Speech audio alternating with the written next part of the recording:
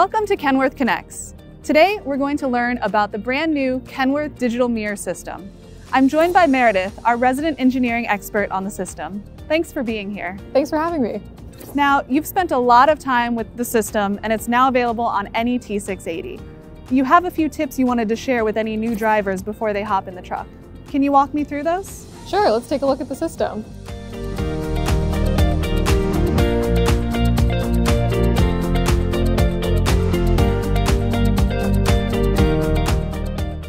First thing to know is how to control the system. Make sure the toggle on your door control module is set to camera mode. You'll notice that the driver's monitor has a green outline now. That means you have that monitor selected. If you see a red outline, use the left and right toggle on your door control module to switch sides. In most cases, upon starting the truck, you will be prompted to confirm your trailer end line. If your overall length has not changed, then you can press this button to dismiss the warning. If your overall length has changed, then you'll want to select Adjust to change the location of your trailer end line. This will take you into Set Trailer End Line mode, which can be also accessed through the menu. All right, so I don't know what trailer was hooked up on this last time, so how do I go ahead and set the trailer end line? First, grab an object like a cone or triangle and place it in line with the rear of the trailer. Next, use the up and down arrows to move the line to the base of the cone. Press the center button to set the trailer end line location.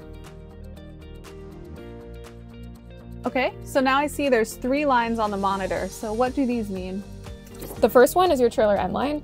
The other 2 are your distance lines, which represent approximately 40 feet and 80 feet behind the trailer end line. If you put the truck into reverse, the lines shorten up to approximately 10 and 20 feet.